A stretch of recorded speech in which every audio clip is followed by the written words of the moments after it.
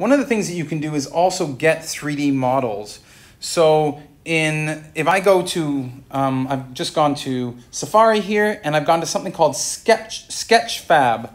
Okay, and in Sketchfab, I've made an account, and so now I can search for things, and I can look for different options, okay? And some of them are paid for, so I'm going to look for, let's see, more filters. I'm going to go for downloadable, so I can download some of these. I don't necessarily want to have an animated one, but I could. So there are options here where I can download different content. So how does that work? Well, let's find one. If I go here, loading 3D model. Now I'm going to go download 3D model. Now what I'm looking for is the USDZ file. So that's this one here. So I'm going to download that. It says this model is free, so it's allowing me to download it. You can see it here. Now this is how it comes up. So I'm going to hold on to here. Okay. And I'm going to, it's actually opening it in, it's opening this file. So I don't want to do that yet. What I'm going to do here is I'm going to, that's, if I want to tap it, I can do that. Or I can go save to,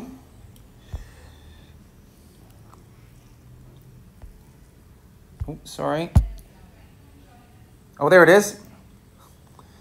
Save to files, sorry about that.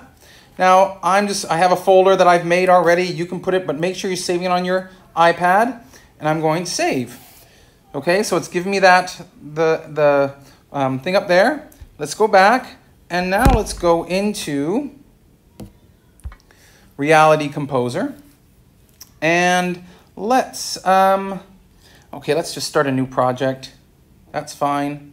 Let's do it on the horizontal plane. And let's go imported. So now I can see that file there. So I'm going to import that file into my Reality Composer. So I'm going to select, there it is, select that. Oh, look at that, that's kind of cool. So when I press play, you can see there it is.